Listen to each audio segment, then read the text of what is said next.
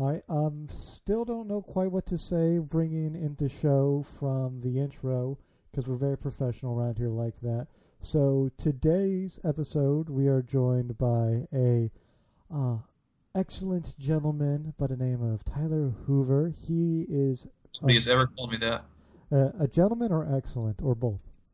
Both. um, he writes for Auto Trader's Oversteer column.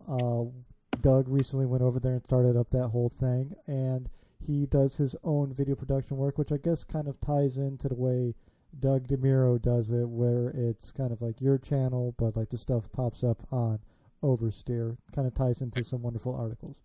So, yeah, I mean, fantastic work. I've been reading the stuff, been going through everything, trying to find some of your older work, and I really enjoy reading. I think you got a very distinctive voice to your writing.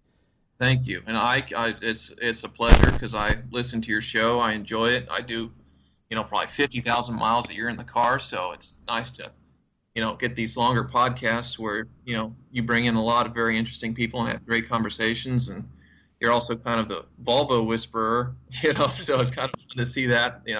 I'm definitely a Mercedes nut. That's sort of what I was born and raised on, but we have the same sort of automotive masochism a little bit, where we still love these brands even though they just constantly shit on us just nonstop, but we just don't give up on them. So I kind of feel I can really connect with you with your stuff.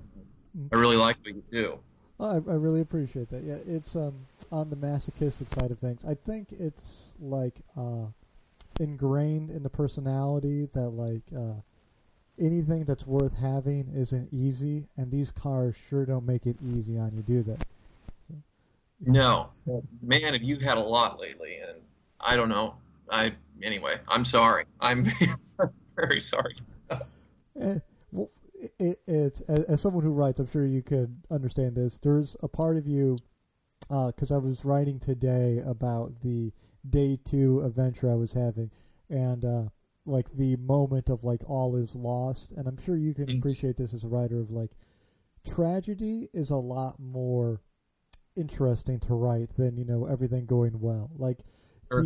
the Mercedes S600 you have, or it's not the S600. What's the big V12 Mercedes you have? I have it. That's the 600, yeah, the bi-turbo. I mean, that's sort of where I found my shtick was buying the cheapest car of whatever it is available, buying it totally sight unseen, and then having it show up and dealing with it. And it's definitely very interesting from for the readers to go through that, and of course of course they read it and then they love to tell me how stupid I am, and then I do my best to try and prove them wrong. So that's it's been a good shtick for me, that's for sure. So. Well, let's kind of go back and start at the beginning then, and we'll kind of work our way towards to the S600. So you, little man, started driving thereabouts around the age of 4, from what I understand? Oh, yeah. My first car, it's been in the family since new, and it's a gray market 1985 500 SL. And my dad was the one, I'm just a twinkle in his eye at the time. He's in his early 20s, and my grandmother wanted a convertible. It was her first new car ever in her whole life, and she wanted a convertible. She's an empty nester, and she wanted a Chrysler LeBaron. Which, oh God, I guess it's one of the better convertibles at the time, and there really weren't a lot of convertibles back then because of all the insurance things. They kind of did away with them in the 70s, and started to make a comeback, I guess, then. But, my dad, thank goodness, just went hell no and ordered this thing. And she didn't know that it was the all-aluminum Rally V8 and the fastest production Mercedes of the day with ABS and the limited slip diff and the spoiler and all that jazz. And, she had no idea that she was getting such a, freaking hot rod. And my dad was just wanting to joyride it when they were out of town, which is something that I did to him. He definitely got it later with me. But he wanted it black on black, and then she saw the colors, and that's the only thing she really noticed or cared about, and changed it to white on navy blue. And I guess my dad never drove it because he thought the colors were too unmasculine. Yeah. And yeah, she left me in the car when I was 4. I decided to go play with it, and the steering wheel locked. Where with the keys not in it, you have the steering wheel locked. So I decided, well, if that's not working, I'll go for the shifter and put that in neutral and rolled it down the hill into the back of a rider truck. And it's really, other than like shitting my pants in the sandbox at 2 and having my mom yell at me, it's like my oldest memory is wrecking that car. So. Do you think that's the moment where you started falling in love with automobiles, or you think it's been ingrained since birth? Oh, for sure. I mean, it's always been that car.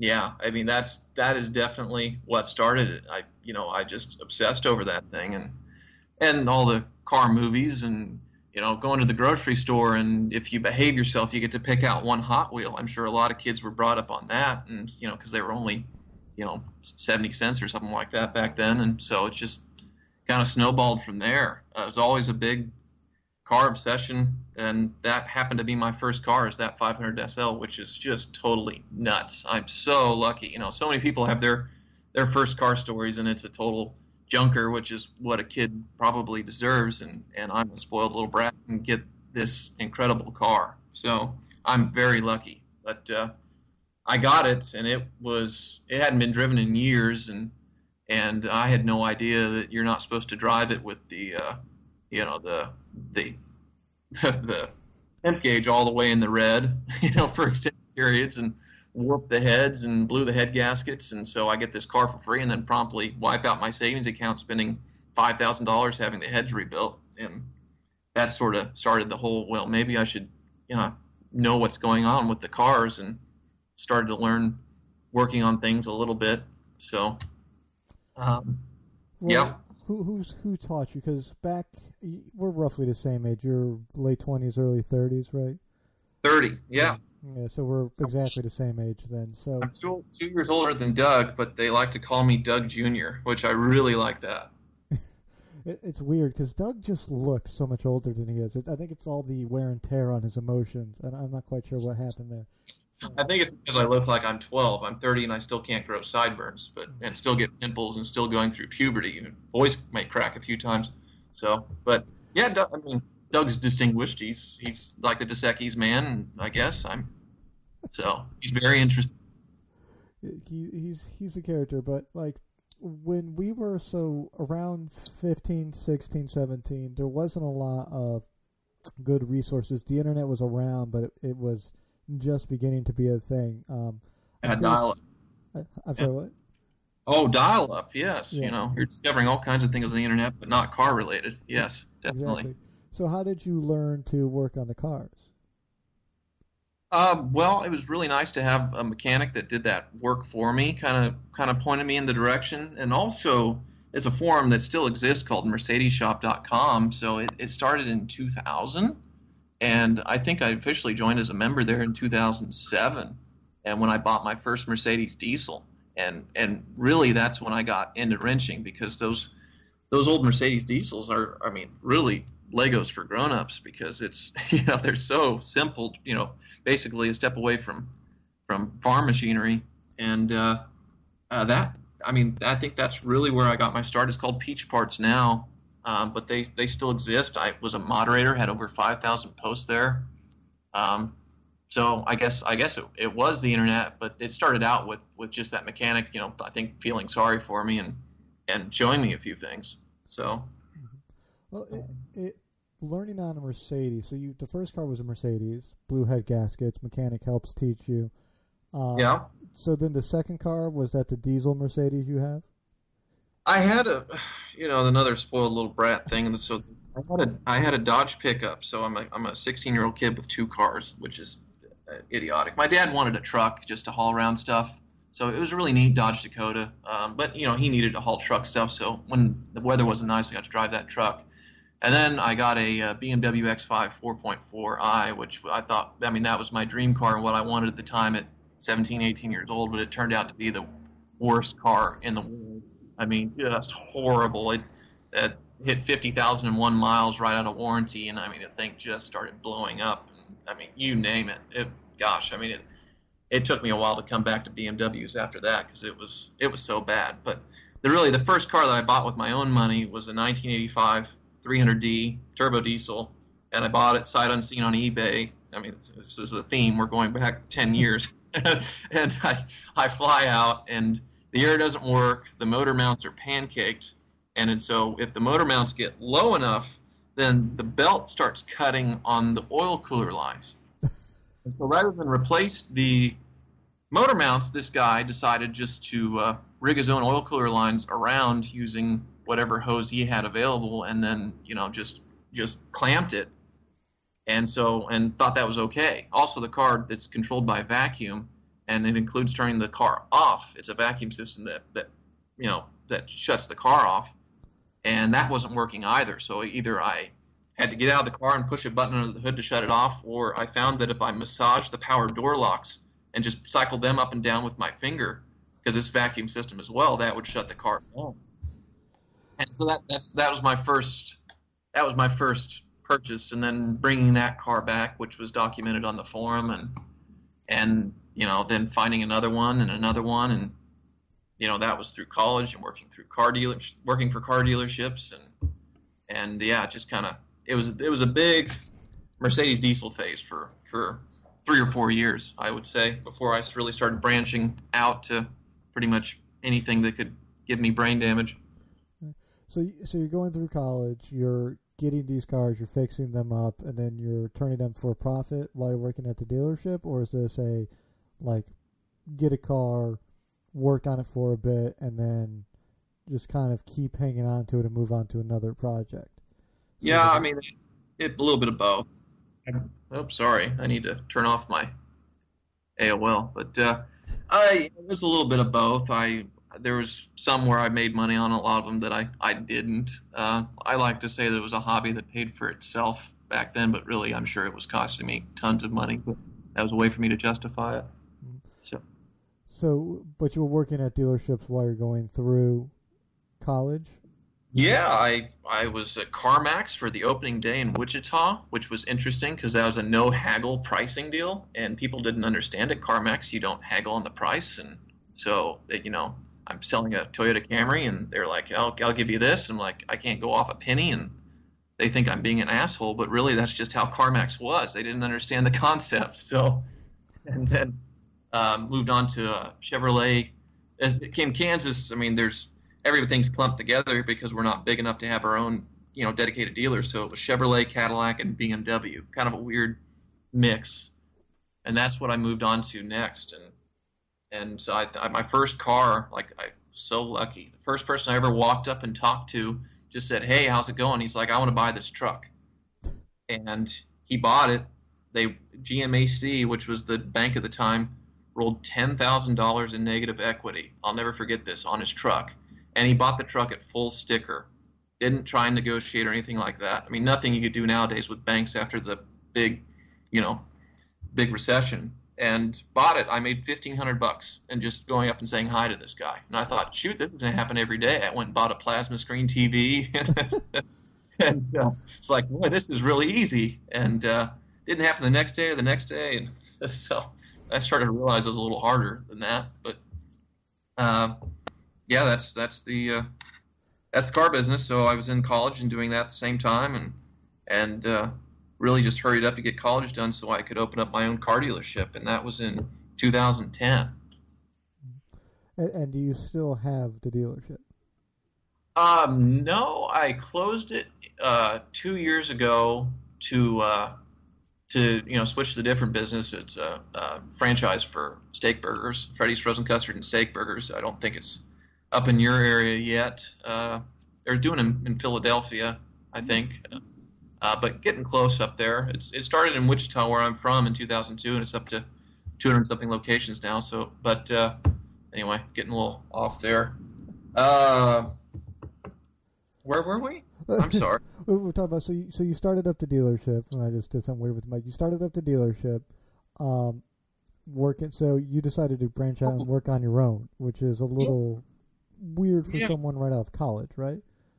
It was. I saved up money and had about $30,000 in cash and just started going to the auctions and buying stuff. In my first week, I bought a Jeep Comanche, and its motor shot on the way back from the auction, and I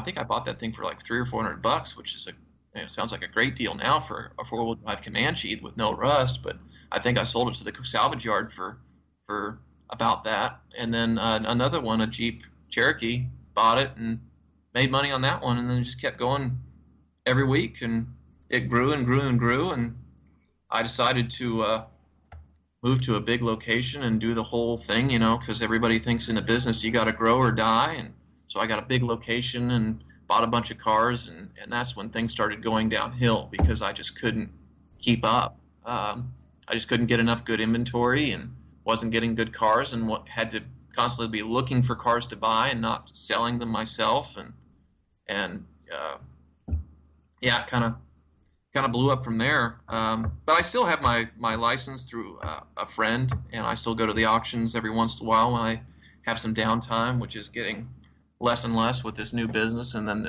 this writing thing that just really came out of nowhere in the last 6 months. It's been a pretty big roller coaster with that. Well, let's kind of touch on.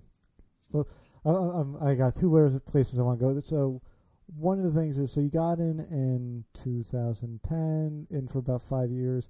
I mean, that's kind of when like we've had this big raise in like to buy here, pay here places, and kind of like all that. Like those kind of exploded. Maybe even just after you got out of the business, where it's like those places kind of blew up, and it's kind of, did you see any other trends in that business while you were working in it that really made you, like, I don't know, unhappy, like you thought were like uncouth, anything like, or just something you noticed while you were doing it? Well, yeah, the biggest shifts was, people's credit scores took a dump after the recession, obviously. And so the new car dealers had realized this, that they can't get financed on the new cars.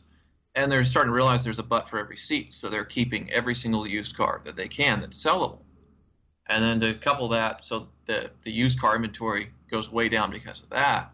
And then what's left are these buy here, pay here guys. And they make money on the financing. So say a Camry books out at $5,000 and they pay $4,500 for it. It sounds crazy because, I mean, okay, there's most thing you're ever gonna get for is $5,000, but they make money on the financing. So they'll get somebody to pay $300 for 6 years, and make $15,000 on it. So they don't care what they pay for it. All they care about is that car lasting till the end of the term of the loan. And if it gets repoed 2 or 3 times in there and sold to somebody else, it just needs to last. So the very desirable cars, like mostly, the Toyotas, the Hondas, the Japanese stuff, that they just bring stupid money. And then the imports are getting, like the cars we love are too old. They don't show up at the auction anymore. And then the newer ones, the 10-year-old Volvos, the 10-year-old Mercedes, they're getting so complicated now that, there's just snowballing these problems, and that's why people are trading them in. So you go to the auction, and most of the cars are just total junk as far as the imports. So you're sifting through. It's just, I call it the turd hunt. It's really tough. So it just got too hard. I had no problem selling cars. It was always just a matter of finding inventory, and I was flying all over the country at one point just to find a new honey hole, to be able to bring cars back. And it got really tough. Yeah, it's funny, but while you were talking about that, I just remember the fact that it was a 10-year-old car at an auction. Someone who listens to the show actually found the old Volvo that blew 2 head gaskets that I owned at a dealer auction and bought it. And I was quite impressed by that. They put a new engine in it. They're like, Ike, is this your car? Like, yeah, that's my car. So that's crazy. Like 850R, if I remember correctly. Is that what it was? V70R. 70R? Oh, okay. Yeah, same basic thing. Yeah. For a Mercedes person to remember that is, quite remarkable, because you just want to go with all numbers because that's how Mercedes likes to do. Like, yeah. How do you keep it straight? I can't keep Mercedes nomenclature straight for the life of me. Oh, they've totally lost their marbles. I mean, there was a time where it actually meant something, and now it doesn't. of course they call it the C63 was actually a 6.2 liter V8, and now they kept the name because they didn't want to go backwards, even though it's like a 4-liter V8 now, but they still call it a C63, and it doesn't make any sense. So I don't know. I don't keep the new ones straight at all. I just see and then they change the names it's still an ML to me. It's not a GLC or a GLE or a whatever. I mean, I don't follow the new stuff that much, and it's like what are they? They need to figure it out and then stick to it, because they've changed their mind on this stuff like 4 times in 30 years. It's kind of sad. So I can't keep it straight for the life of me. I can't do old Mercedes. I just go whenever I have a Mercedes discussion with anyone. It's like, okay, which one is that one again? Is that the 4-door or the 2-door? And like, is it the big one or the small one? Like, the only thing I think I can keep straight is like the C. Like, C means coupe, and that's about it. So sometimes, yeah. But, now they have like a GLC or something like that, which is I think what the dude, it's bad. Like my first kind of viral video was years ago, where I'd made like a Hitler downfall one, that big internet thing back then where you do do a dub over of Hitler's speech in the bunker in that one movie. Yeah. And it was all just ranting about the badges and the CLA and how, they're making a front wheel drive Mercedes now and all that stuff. And I mean, it's frustrating even for Mercedes enthusiasts. So yeah, it's nuts. Well, we kind of touched on it briefly a bit ago, so let's kind of go full hog into this. So you said you got into the journalism thing relatively recently. How did that happen? Total accident. Like, I've listened to your stories and your Jalopnik writers and everything, and I admire these guys so much, and they work so hard to get where they're at, and all their experience, and it's incredible how much they paid their dues and everything. And mine was just total luck, fell in the lap. I mean, I feel like such an ass saying it, but that's how it happened. I got a message, like, I'm one of those, probably 1,000 emails a day that Patrick gets saying, hey, I want to write for you. I really like writing, and can you give me and of course he sends back a polite email, but, we're not looking for anybody right now. And when Doug left Jalopnik, I knew that was the chance. But it was also, and I tried to catch, you just posted Patrick's interview today, since we're doing this a week later. I tried to catch up on that because I got a little bit of the behind the scenes when it was going down with me and Jalopnik as far as all the Gawker thing, but he couldn't hire anybody. Doug left, and I applied, and I pestered him and pestered him and pestered him, and sometimes he replied, a lot of times he didn't, and he really couldn't hire anybody because he didn't know if he was going to have any money to pay for the people he had. And so the tipping point was a friend messaging me and saying, hey, I just got tickets to the Grand Tour, the new show with Jeremy Clarkson, James May, and Richard Hammond, to their taping, and would you like to go? And it's in 2 or 3 days or something like that. I'm in Kansas, it's in California. Of course, yeah. I'm like, yes, I drop everything, I fly out there, and I get the bright idea that I'm going to cosplay this.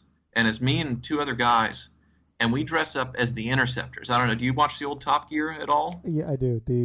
For the people who don't know, it was a spoof of like the old British spy movie genre with Clarkson, Hammond, and May. So, right. So I had Jensen Interceptors. So I had the big porn stash with the pink scarf, and the other guys dressed in the suits and everything else, and we get on the bus and we ride out to the desert, and it's like you shit your pants the moment we pull up because we're the first bus there, and there they are, Jeremy Clarkson, James May, Richard Hammond, ready to greet you as you get off the bus. You wouldn't expect this. You would expect that they'd come out and say hello in front of a crowd. No, they sit and they meet every single person.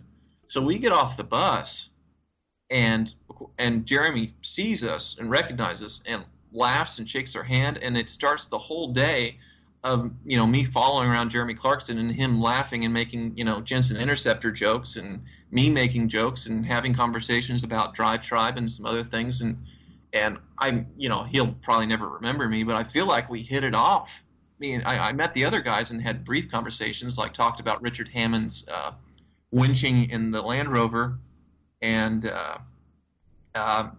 James May, I think I told him I really liked his, putting his stuff together videos with the lawnmower or something like that. It was really brief with James May, but Jeremy, we kept bumping into each other and having these moments, and there was even one part where I yelled something out and sort of set him up for a joke that was kind of crude about Richard Hammond and a donkey, and he kind of ran with it.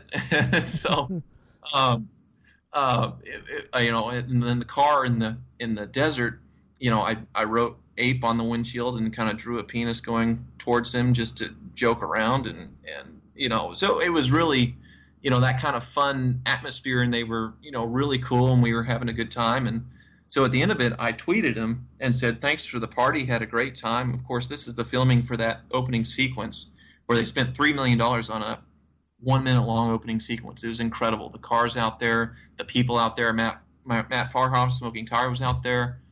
Like Barry Weiss I wasn't expecting seeing him from Storage Wars. I don't know if you ever watched that crazy show, but he was out with one of his cars. It's just all kinds of weird people. And at the end of it, I tweeted him and didn't expect anything. He immediately tweeted me back and said, it was a pleasure to meet you. Thank you so much for coming.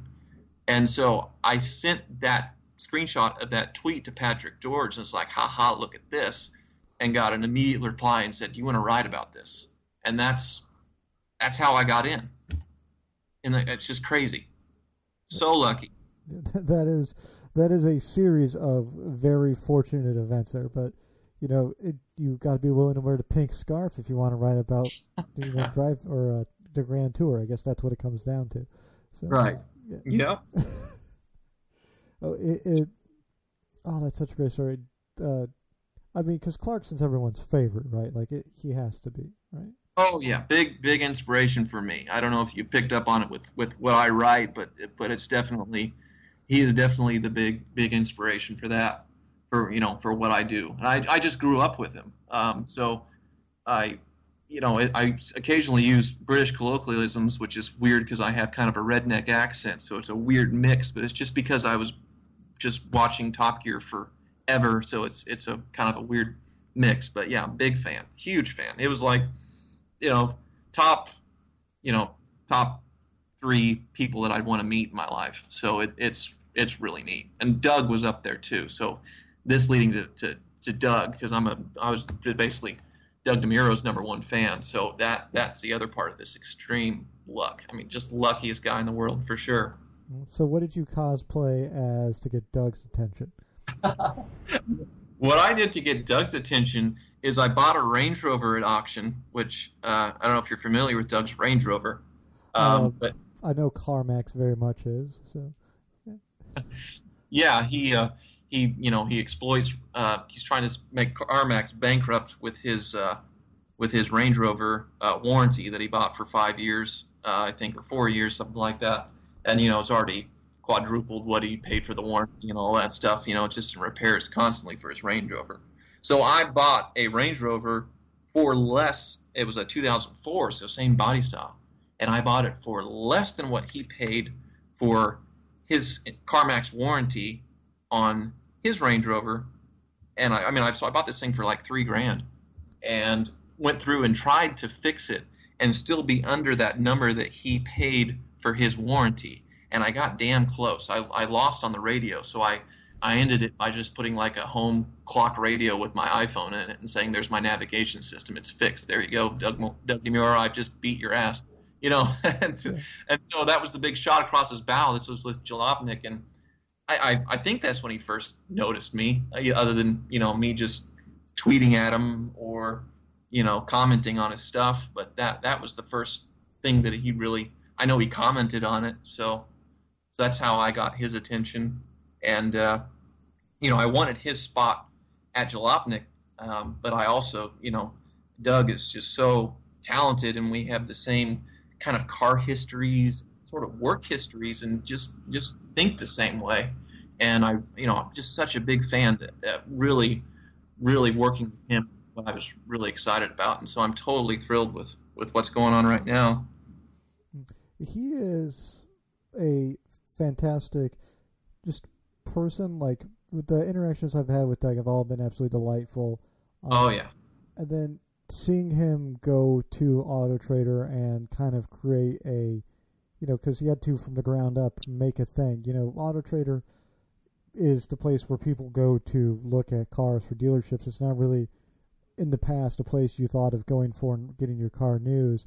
But I think Oversteer is a great addition to it, and giving him and you the ability to go through all those classifieds, I think, is a wonderful, tool to have at your disposal. So it is a bottomless pit of stories for sure, to go on there and see what's listed, and an endless source of material for Doug, which is incredible. The amount, he's able to post like 3 stories a day, and they're all good, and 2 videos a week. I mean, just his total juggernaut. It's unbelievable what he can put out and how good he can keep putting out consistently, for sure.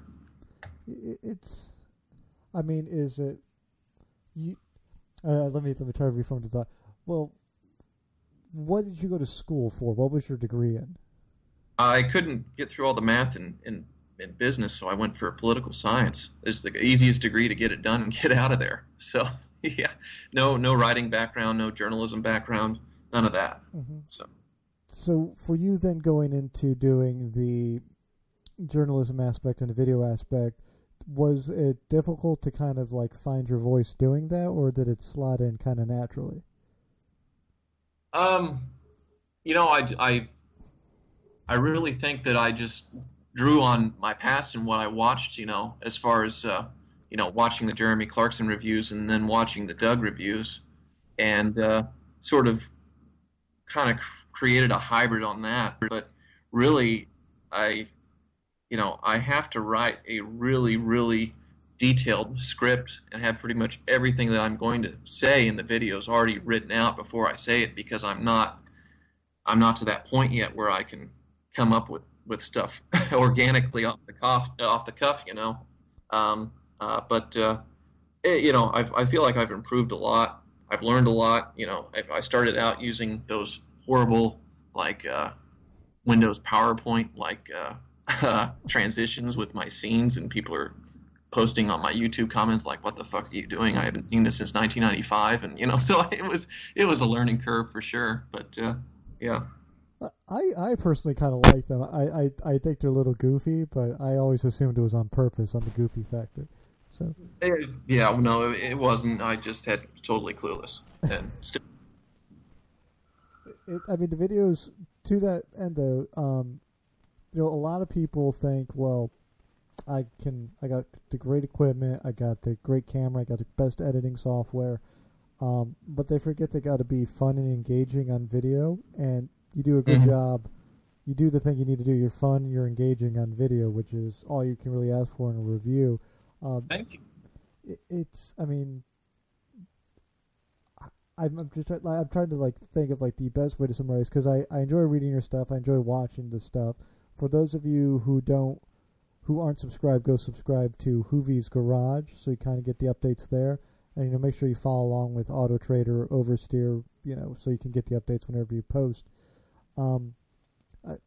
It's such an interesting place to be. You're right there alongside Doug, and when stuff posts up, do you have a requirement of how much Doug wants out of you a month or anything like that? One a week. It doesn't have to be a video every week, but I've been doing it, and may get to the point where I have to do more, or I want to do more. If we keep growing, but also I have my day job just like everybody else, and I get to the point where I'm opening a new store or something like that. My life gets really busy, so he knows, and he's very flexible about it. just absolutely, he's the nicest guy to interview. You can imagine working for him. He is the nicest dude ever, and I can't believe that I get to email this guy. And even if it was just him watching my videos and that's it, that would be enough, because it's just it's just incredible, because I look up to him so much. I'm really just totally thrilled. And that's my part of the thing with my video every week is trying to do something to make him laugh, because I know if I can do that, then I'll probably be doing well.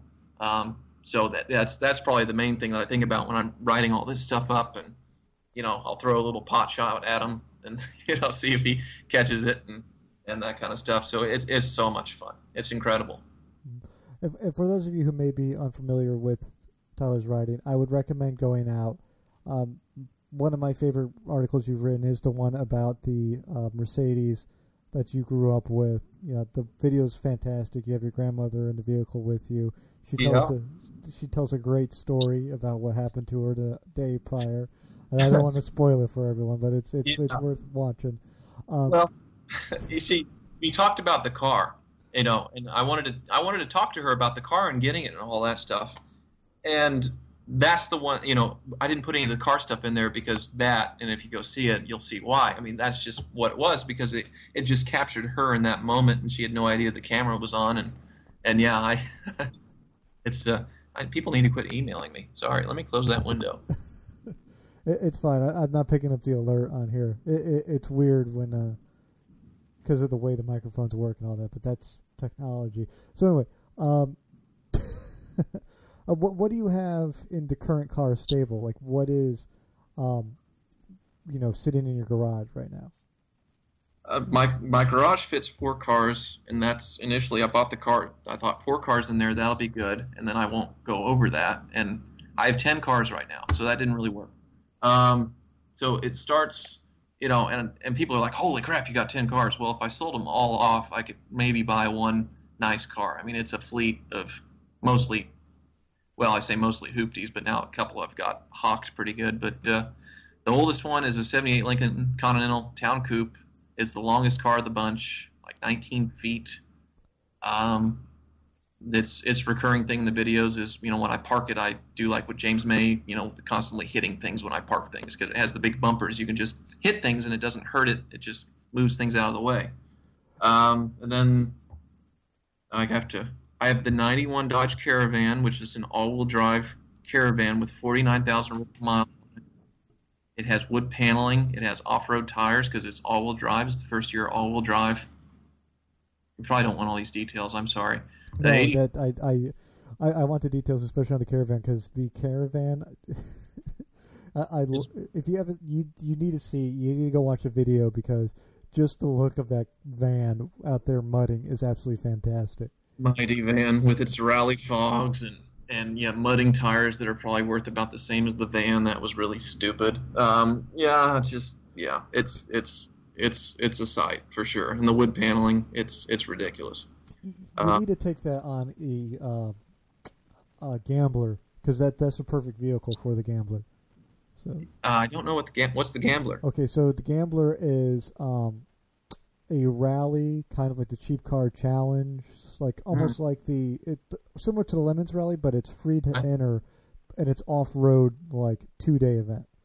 So. Oh, this thing would fall apart. It would. Yeah, it's 1991 Chrysler product. I mean, I'm scared to take it over a speed bump, but I'm planning on when it thaws, I'm going to drive it up this mountain in Colorado that I felt like I barely made it in a Jeep Wrangler Rubicon, and it goes up to 13,000 feet elevation to the top of this ski mountain, and it's where they service a weather station. And I figured if it doesn't make it, then I can just kind of leave it there and walk away from it. But that's sort of the goal when everything thaws. It was supposed to be a winter beater, but we really haven't had a winter at all. There's no snow. So no snow this year. And I remember 6 years ago we had -6, and I bought an old diesel pickup in the blizzard that wouldn't start. So it's weird. We just have no winter. Yeah, that's strange.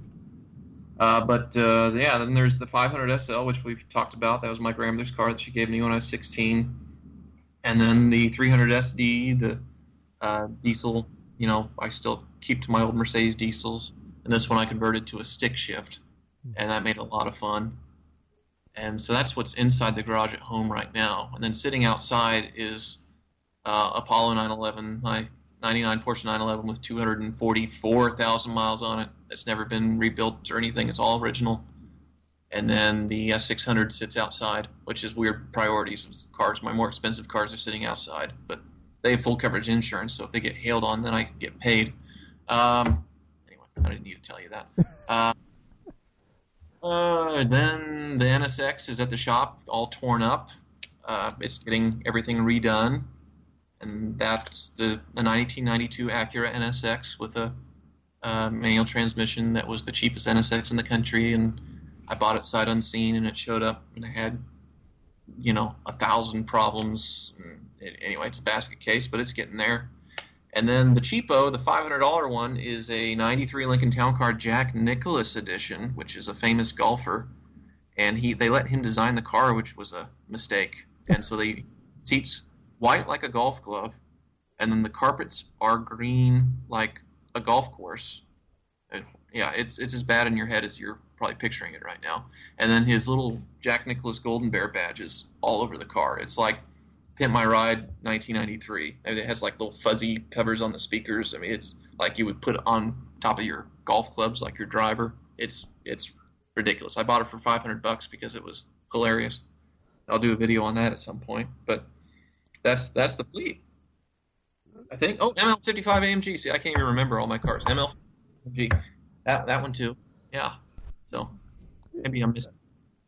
I mean, it's about as perfect a garage as you could really get, like a perfect fleet, I think, because you have the goofy stuff, the fun stuff, the nice stuff, relatively, and then you have the car that's always in the shop, which is ironically the only Honda out of the fleet. I think it'll be reliable when it's done, but it's just like this car's 25 years old, and they just never ever fixed anything that went wrong. I mean, it's like a typical Honda owner. I mean, it's just like I change the oil and that's it, and there's everything's broken except the engine and transmission. And the paint is really nice. I think they had like a 20-stage painting process on these cars, so the paint jobs hold up really well. So I'm lucky on that. But at some point, sometime in the mid-2000s, they watched an episode of Pimp My Ride and decided to do what they were doing on the interior of this car, and it's a shit show. So I've got that all gutted out and getting redone.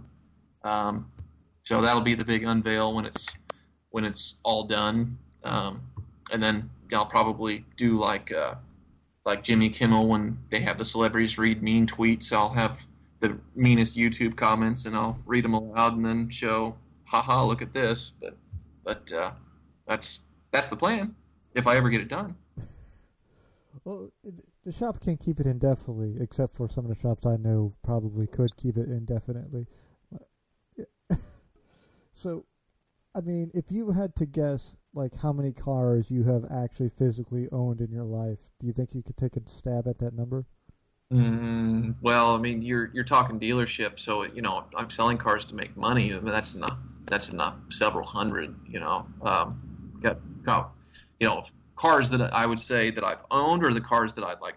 If I put at least 1,000 miles on it, then I feel like that I've owned it. That's something that I've committed to, and that's still probably over 100. That number, which is insane. Yeah, I mean, you name it, I've probably tried it. So there's a few Volvos in there. There's been one Volvo wagon, V70 T5, and it was nice. I really like in Volvos the seats. And the stereos in those. The seats and the stereos of factory are unbelievably comfortable. So you got that going for you. I had a 240 with a stick that every once in a while, I mean, the overdrive on the stick shift worked when it wanted to, which I think is a Volvo thing. So, yeah, I've had a few Volvos. Well, I'm very jealous. I want the 240 with the stick, but since it wasn't a wagon, I'm not that jealous. It's wagon or bus for me. It doesn't really, or hatchback. I'll take a hatchback Volvo too. Okay. Yeah, I had an early video effort with a friend of mine who we did the car that was going to be the most appreciated 30 years from now, and it was a Volvo P1800 is what he picked, and we drove it to Amelia Island, and I had a Buick Riata, and obviously the Volvo P1800 was the better pick, but it kept breaking down. Kind of like your story. That's what I was thinking about. Is all those years ago is him chucking his alternator belt every 100 miles or so because the tensioner was going bad, and it kind of reminded me of your story. But we actually made it to Florida, and then we towed the car back. But yeah, that was a trip. Well, I made it from Maryland to West Virginia, so that's basically the same thing, right? Before towing it back. Yeah, we go to back to Florida to Kansas. It was, yeah, it's like we're not.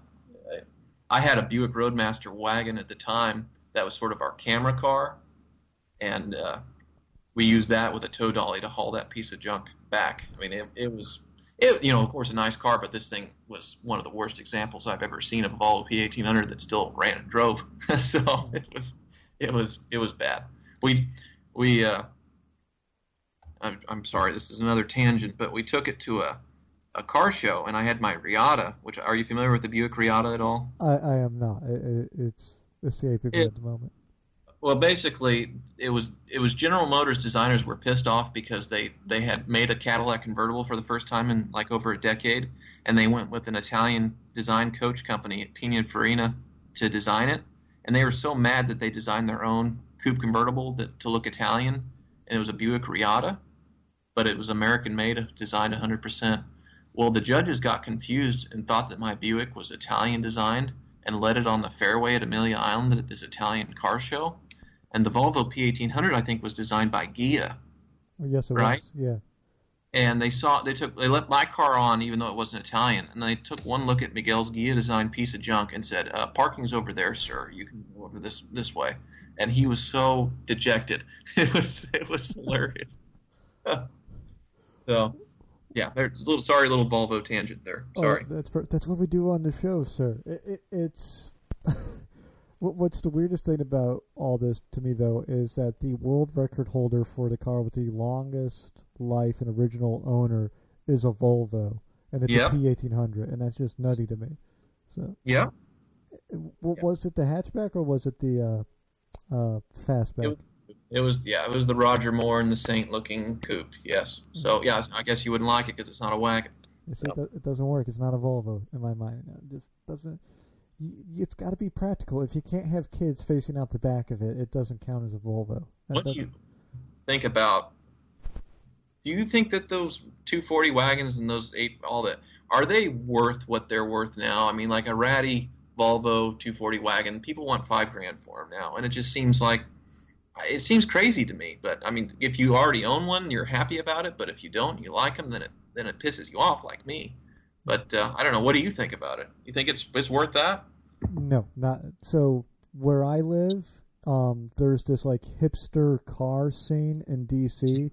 Like we get all the congressional and executive branch staffers. They come in every year or two, so you get this influx of people who are around 20 who want to pretend they don't give a crap about cars, but want a unique car. And they all seem to gravitate towards Volvo 240s, which has just driven their prices up like crazy.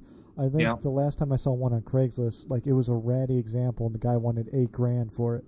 I'm like, you're nuts! $8,000 for that car.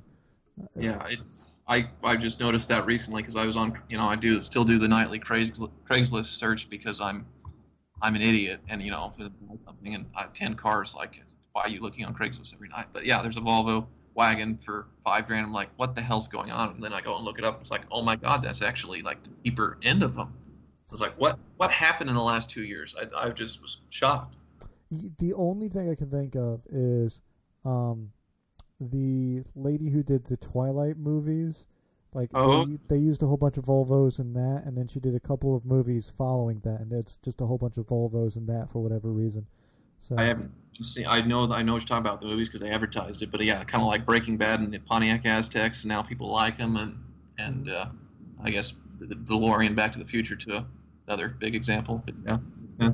It's like as soon as you see it in the movie, people are like, "Oh, that's that car worth having." So it didn't have that same effect on my C30 for some reason, but that's fine. No, it's crazy. What I think, I love my little 740. I don't think you can find a 740 for more than $1,500, and it could be the world's most mint condition 740, and it's still like $2,000. And I think that's worth having. I love the 240s. I think they're a great looking car, but they're not worth fucking $5,000. They're not worth $3,000 in my mind. Maybe a really nice one, but not. That's ridiculous. Well, because there was one that I had that, and I think they changed it too. Not the S. They call it the V90, but it was still that old full size wagon body style for that last 2 years. Yeah. Am I right? Yeah. So the 740 became the 940, which became the V90, and then it died. V90. I had one of those, like one of those unicorns that last year, V90 wagon, and the guy actually won it at a golf tournament by hitting a hole-in-one that year. And then he got rid of it. I think I bought it for $1,000 or something like that. So, but it was a cool story. And I turned, I sold it, and I sort of realized, wait, that was sort of a unicorn wagon. I mean, that's sort of the last of the era, and kind of regretted that I didn't spend more time with it. Get to experience its majesty of its full weird Volvo-ness, Ford-ness, kind of mishmash married, kind of like, we want to kill off this design, but we can't make it practical to kill off this design, so we're just going to let it linger for forever. So, right. Yeah. Oh, we got off on a weird Volvo tangent. So where I was going to start this line of questioning was I was going to bring it to, what's the worst thing do you think you've ever done to a vehicle? It's with that 500 SL for sure, because I got it when I was 16, so you can imagine. I put modern AMG wheels on it that were the wrong offset, that looked like car roller skates on it, and were way too far in. So I put those on there, and then I wanted it to be louder, so I took it to a muffler shop and said, "Hey, put me on one of those loud Flowmaster thingies." And so they put a loud exhaust muffler on it on a 500 SL. And then I decided, the thing has 2 speakers in it, and they're little 2-inch speakers in the dashboard, and you really could not hear the stereo with the top down driving around. So I had them put boxes in the back with 6x9s, and I picked out these electric blue ones to match the blue interior, and put in one of those stereos that had that did the little laser light show thing with the music and all that stuff. So I definitely, high school kidded that thing out for a little while. So been undoing that over the years. I've been slowly making it into like a period correct AMG conversion, like of the 80s, because AMG used to be just a tuning company. It wasn't part of Mercedes up until the 90s. And so it's a fun little scavenger hunt to source these old AMG parts and put them on and do all the period correct stuff. So that's what I've been doing to undo it. But yeah, there's like my high school senior photo, which I still have a bowl cut in 2005, which is, I'm probably the last person in the world that still had one, and I'm posing with my Mercedes, trying to look all seductive with these giant roller skate wheels on it. It's just the most ridiculous senior photo, but it's so me, and I'm glad I have it. But yeah, it's the whole thing's ridiculous. I've never owned a car long enough to regret the stupid stuff I've done with it, but I look back at stuff I did to cars and went like, that was dumb, and if I still owned that car, I'd be hating me right now. Yeah. I mean, the Mercedes, the SL has been around, it's had cars come and go, it's seen everything you've owned, and I guess with that being the staple in your life, it's kind of seen all the different phases of like car enthusiasm. So like you said, like the speakers, the radio, and then you have to undo the stuff that you did to it. I mean, yeah, it's just too perfect. Now, all the stages of my life. I thought about at one point in high school, because the burl wood was kind of chipping away. I thought, that probably looked really good if I spray painted it yellow. And thank goodness I didn't do it. Like I went into Microsoft Paint with a picture of the interior. And when you're practicing and you go and you just go over with the brush to see what the console would look like yellow, all where the wood is. I was like, that doesn't look too bad. Maybe I'll do that one summer. And I didn't do it mercifully, but there could have been a lot more bad decisions made. I didn't wreck it. I didn't blow anything up too badly. So I was very lucky there as well. Mm-hmm. Now, what do you think is the worst repair, quote, I'm putting in here quotes, repair you've ever done to anything? Like ghetto-fied? Yeah, like used car dealer for years, so anyway, yeah, moving on. I guess for legal reasons we can't get into that one too much. Conversations have wound up on that. No, I wasn't too shady, but I mean, there's stupid little check engine lights, and sometimes they're just so easy to yank the bulbs when it's a no nonsense code. I mean, anyway. And moving on. Sorry, it's bad. Yeah. Um, let me see here. But go through our little thing because I somehow managed to get away from that. Here's an interesting question. So, if we gave you an unlimited budget to do a story for Oversteer, you could do the video, you could do the article, whatever. What do you think you would do with it?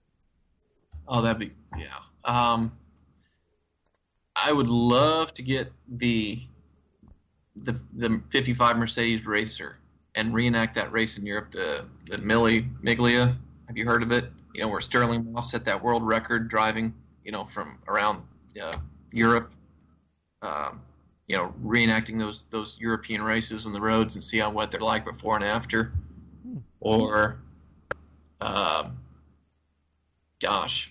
Duesenbergs. I would love to do like some sort of crazy Duesenberg video. I'm such a nut about those cars, and see if I can get a Duesenberg to do donuts. That would be awesome.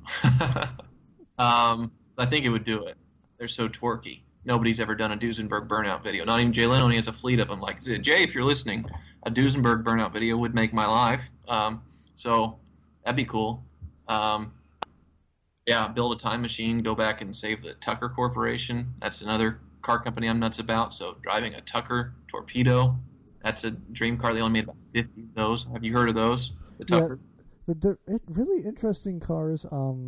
I think Steve Leto wrote a book about. Yeah, he did. I think I actually own that book.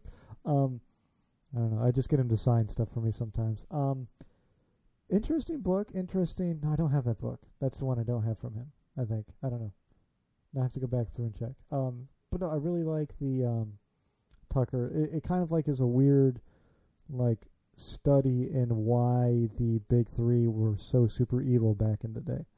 Oh yeah, I mean it's the Tesla of its day, and he got totally just strong armed out of it. It's such a tragedy. All the advances that would have happened, with that car, and they predicted that it might have done 30 miles to the gallon with that helicopter engine in the back, which a car.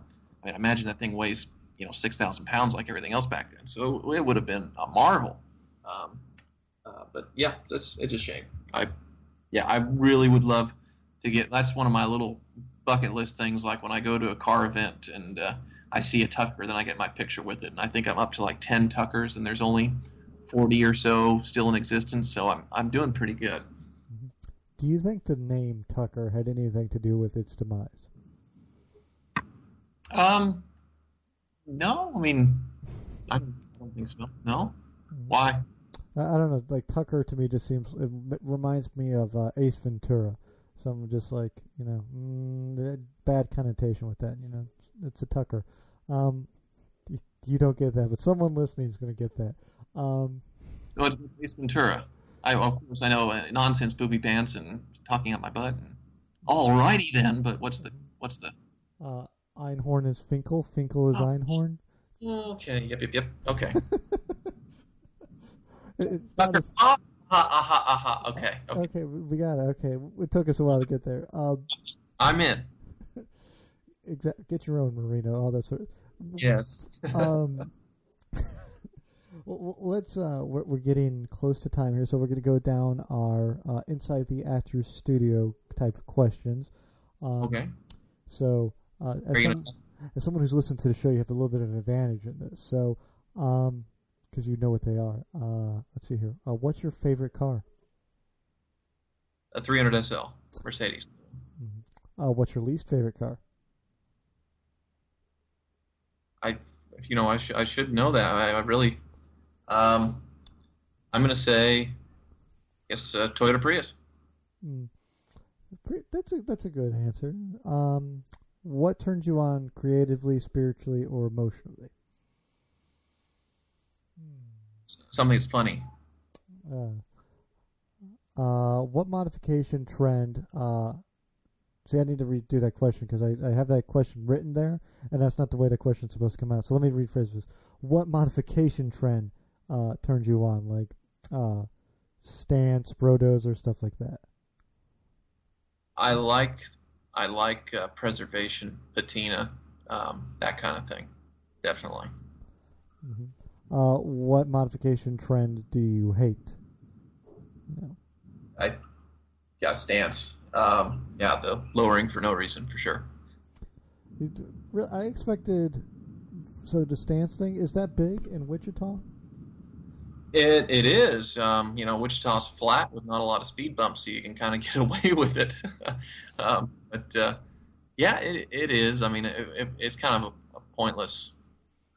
Yeah, I don't. It doesn't look good to me. I find that a little shocking. I would have thought that Wichita would have had much worse trends. What car do you dread to be stuck behind at a red light? A gravel truck. Ooh, that's a good one. Yeah. Oh. See, random aside, what was the car in Back to the Future that Biff Tannen put into the back of the manure truck? 48 Ford. Okay. For some reason, wasn't there another one? Were they both 48 Fords? I feel like he ended up there twice.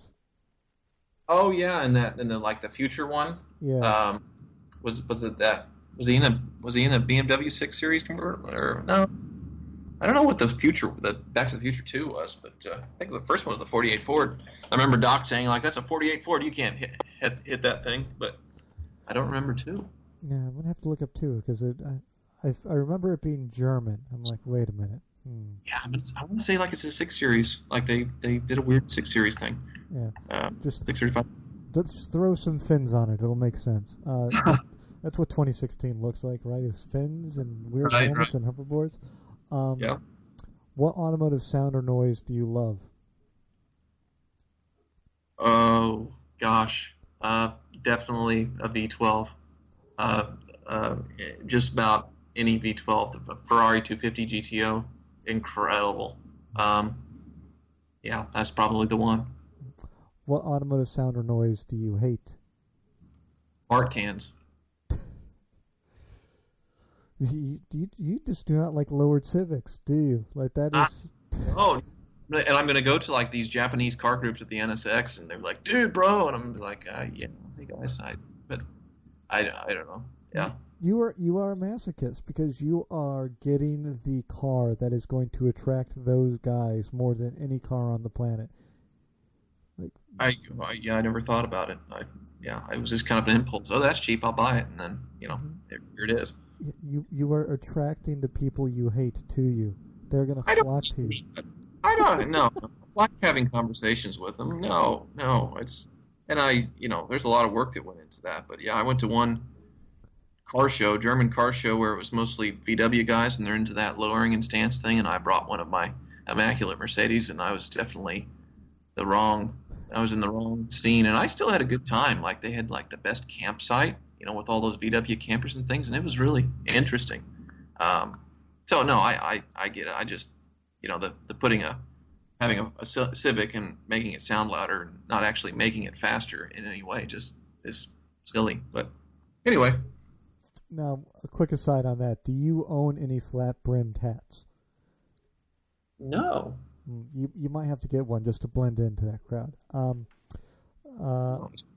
Good suggestion. Thank you. Mm-hmm, yeah, just flat-brimmed trucker hat. Also, maybe a vape pen just to help you blend in. You vape? You break one? Yeah. Oh. There's. Have you ever talked to a vaping enthusiast? Random again. Quick aside.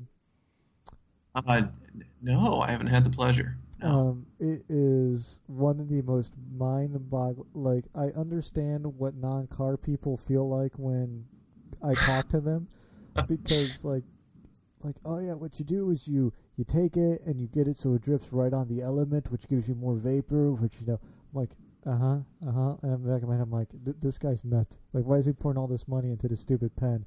And then I had to flash to someone thinking the same thing about me with a Volvo. So it's like, maybe we're not so different. I didn't even understand what you just said. So now I totally get it. That's what non-car people like. That's because you just blew my mind right now. I had no idea it was that complicated. Yeah, it's like they put extra batteries in there. They like make it drip right onto a heating element, and they do all sorts of like weird modifications to it. I'm like, cool. I'm gonna go stand somewhere else where I don't have to talk to you. Let me get back to these questions here. What profession other than your own in the automotive industry would you like to attempt? Or I guess one that you haven't attempted, because you've done a couple things there.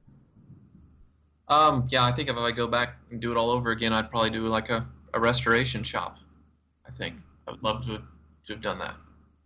Work for the Mercedes Classic Center or something like that. If I had a chance to do a do-over. That's an interesting one.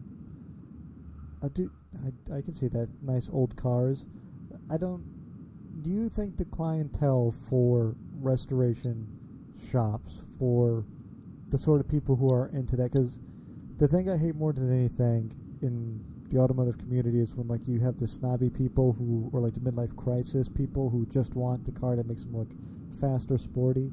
Do you think the restoration shop attracts those people as like, I'm doing this as a status symbol, or do you think it attracts people who are more about trying to capture nostalgia about the vehicle? Well, you have a little bit of both, but it's just the type of shop you created was what you would cater to. But so many of these people just want to recapture their youth and what they had and what they always wanted, and it's a passion project for them, and they know that they're investing more than what the end product is going to be worth just because they want something they've always wanted, and I've noticed a lot of people with money like that are into cars are very approachable, and not usually the snobbish type with the cars. There's the dudes that are that bought the Corvette Z06 that are midlife crisis mobiles that can be kind of bad, but I'm talking about real big enthusiasts that'll pay $1 million for a Mercedes or a Duesenberg or something like that. They're usually really cool guys and know their stuff and fascinating to talk to about anything, and it would be a pleasure to make their their vision in their head come alive. So it's I guess it'd just be a lot of fun, I think. What automotive profession would you not want to do? Buy here, pay here dealer for sure, because you're just becoming a bank and a debt collector. It's not about the cars at all. It's not a car business. It's a finance business. What is your automotive pet peeve? Engine covers. I don't like plastic engine covers covering up the engine. So, yeah, that. If it has a supercharger, I want to see the supercharger. If it has a turbo, I want to see it. I don't want to say turbocharged in plastic on top of it. How are you supposed to know it's a Fiesta ST if it doesn't have a giant engine cover that says ST? Come on now. Well, I have an engine cover, but like I just went up today, a supercharged Range Rover, and I had a Jaguar XJR that had a beautiful supercharger that you could pop the hood and see this beautiful thing that's in between the intake. With this one, you pop the hood of this $110,000 Range Rover, and it's just a big plastic cover that says supercharged. It's just like this is so stupid. I freaked out. So good. Yep. What do you think the hardest food to eat while driving is? Pretty much anything from Taco Bell, I would say. Now, you've heard the show before, and you know how this segment goes, I'm sure, where it turns into stupid stuff Ike's done while driving. But you probably are one of the few people on the planet who's probably put more miles on a car than I have. So, you drive the long-haul stuff with a manual or with an automatic most of the time? I've done both. Yeah, I switched up. Now, I would say there is a methodology to eating stuff from Taco Bell, like when driving a manual, where you can reduce the mess. I don't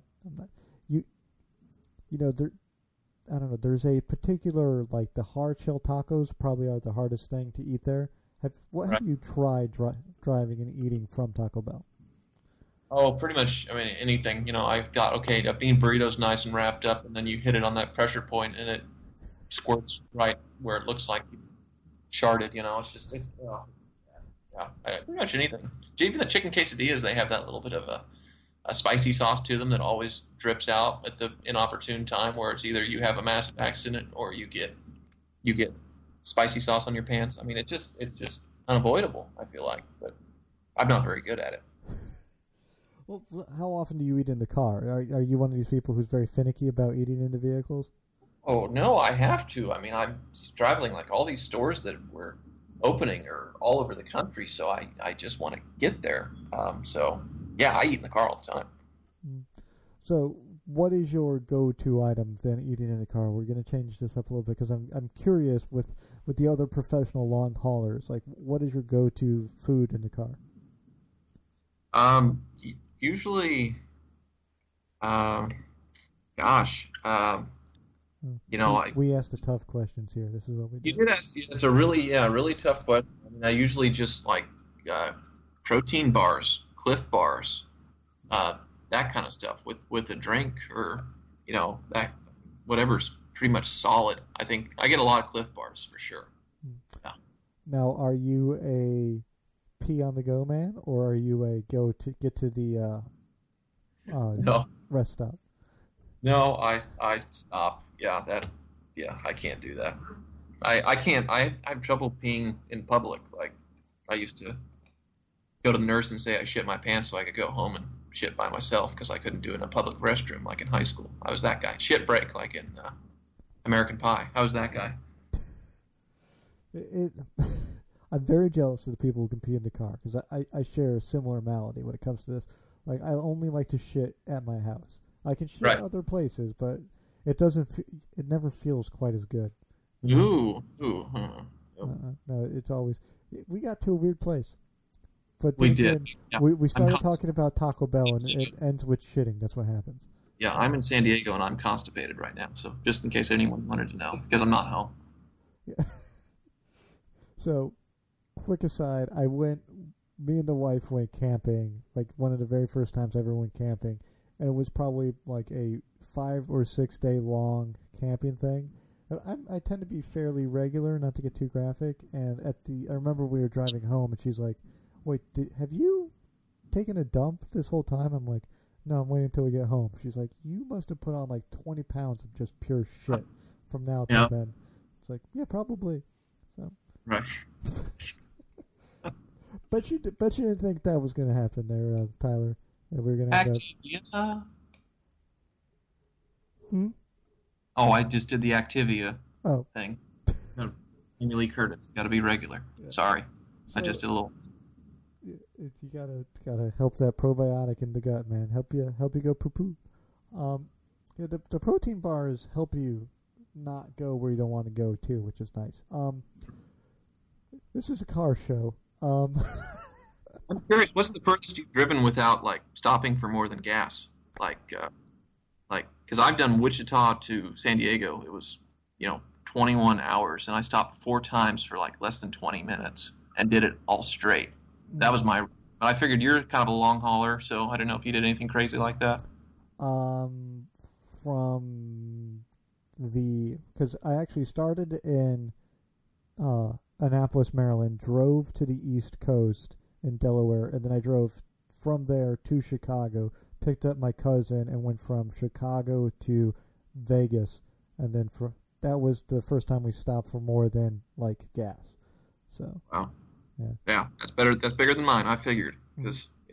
But that was flipping off, so I was able to go into the passenger seat and pass out for a little bit. So I'm not sure if that counts 100%. I was by myself. Yeah, that was crazy. Yeah. Because people don't realize how big like these. Here, this is gonna be my complaint to you. So I think Doug falls into this a little bit. So we'll go ahead. They don't understand how big the rest of the country is. Like I have a friend who drives home to Boston occasionally, and he'll be like, well, I drive through like 8 states. You drive through like 4 states. How long could it be? I'm like, well, my trip is 700 plus miles when I go back to Chicago. Your trip's like 300 miles and you go through 8 states. He's like, oh yeah, our states are kind of small over here. Yeah, the states over here are fucking tiny. Like Wichita to Cali is what? You're going through Kansas, Nevada, maybe Utah. Yeah, it's 11 miles, something like that. Yeah. Yeah. I mean, but you're only going through maybe like 5 states at the most. Yeah, but big ones with a whole lot of nothing. Yeah. Like versus the Northeast, where it's like you sneeze and you're in the next state. Yeah, for sure. Mm-hmm. Like there are states where you'll drive through out here and it's like, oh, I didn't realize I was in. Like you'll see like now leaving Delaware. Like, oh, I was in Delaware. I didn't even know. Then again, how would you know you were ever in Delaware? Yeah. All right. What's the long? Have you ever driven coast to coast? No, it's always been, because I'm right in the middle of the country, so it's either been I go east or I go west. So I've never done a whole coast to coast thing. Have you ever driven to Alaska? No, I want to. Oh, that'd be awesome. So have you? No, I have not. I also want to do it. How many states do you think you've been to then? Shoot, most of them. I mean, there's Rhode Island. I've gotten up to there, so that I haven't done Maine and New Hampshire and Vermont, and then I haven't done Dakotas, Minnesota, that kind of part of the country. So. And then where has the best food you've been? Ooh, boy. Gosh. How could you ask that? That's crazy. Again, I asked the hard questions, man. So probably Texas coming down there for that. Austin, Texas. Really like the food in that town. Had really good food in Philadelphia. I know that. That was an incredible food experience. Philly's okay. Texas is the right answer. I will accept either Austin or Chicago. Philly has no. They put fucking Cheese Whiz on their Italian beef sandwiches, and that is just unacceptable. That just takes you off the culinary planet, as far as I'm concerned. It was just once. I mean, I just remember having really good meals. One like in a seafood restaurant that looked over a battleship. I think New Jersey was on the other side. Ran up the Rocky Steps and then ate somewhere else. So I mean, I really want to spend more time in the Northeast, but I haven't been up there all that much. I've never met Doug in person, which is something I would love to do. So, but I might be on his stalker list. So keep me on arm's length on purpose. I don't know. Yeah, well, we have him on the restraining order list here. He can write for us, but you have to stay 500 feet away from Doug. That's the word I was looking for. I don't know, because he knows I'm such a giant super fan of his. And so I think it gets a little awkward for him sometimes, because I'll send him an email and he writes something that I really like, and I'm like, oh, Doug, you're just amazing, and he's kind of like, oh my God, this guy again. Because, I can't help it. Like when he recently he's going to be in an episode of Jay Leno's Garage. I don't know if you saw this on Twitter, but he actually filmed for the CNBC episode, which is crazy, and got a tour of the garage and all that stuff. And of course, I'm just freaking out. I'm just wigging out. But send him an email and tweeting. I'm like, oh, and he's probably, what the hell, this guy, just leave me alone. So, yeah, biggest friend crush ever right here, probably in the world is me with that guy. Oh, Doug's a great guy though. It's easy to be a little man crushy on him. Oh yeah. My weird one is I just find I don't think I can ever talk to Patrick Sandell again because I just get lost in his eyes. I just so dreamy. This went to a weird place, but I think it went to a funny weird place. So I think we're gonna go ahead and call it for an evening before it gets way too weird. Okay. So if everyone's listening, Tyler, what's the Twitter handle that they should follow you at? At Hoover's Garage. Mm-hmm. And then it's the same for YouTube, right? Correct. Yes, right. Hoover's Garage on YouTube. Yep. And I guess we should spell that out. So it's HOOVIES Garage. Right? Correct. All right. Mm-hmm. And then autotrader.com/oversteer. You have an articles up every week for the most part. Every week. Yeah. And then after that, I think that's pretty much all of them. So I'm going to say goodbye to Tyler off air for everyone listening. So Tyler, hold on. For everyone listening, I'll be back with you in a second. Tyler, any last words? No, thank you. This was so much fun. I'm thrilled to be on the show and talking to you. And I think, did I do okay? I think it went okay. But I think it went very well. The listeners will let me know for sure, but I think this is a good episode. So. This idiot. All right. All right, everyone will be right back.